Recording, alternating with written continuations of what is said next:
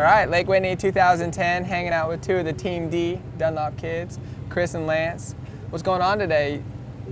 I just did a moto not too long ago, got a 3rd place, which is pretty good. You know, I didn't ride my best, but I got another moto coming up here in a minute, schoolboy. Starting the week off pretty good. You got a lot more racing to go. How's the track? It's really good right now. It's a little deep from the rain we had, but other than that, it's good. What about off the track? What have you been doing? Hanging out, picking up on chicks? No, I'm not too good at that.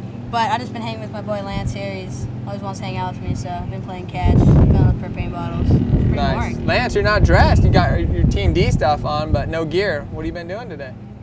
Hanging out with him. Hanging out. Why aren't you riding? I am later.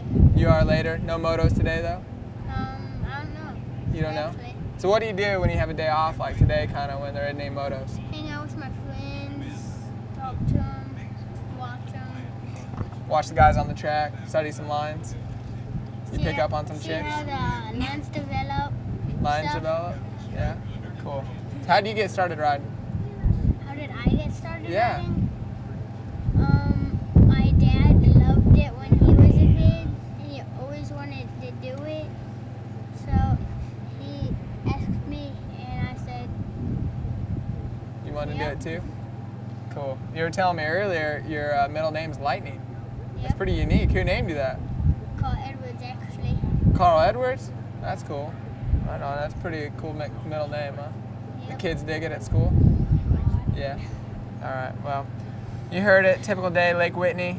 Good racing, some hanging out with buddies, memories. So we'll let these guys go and let them get back to having fun.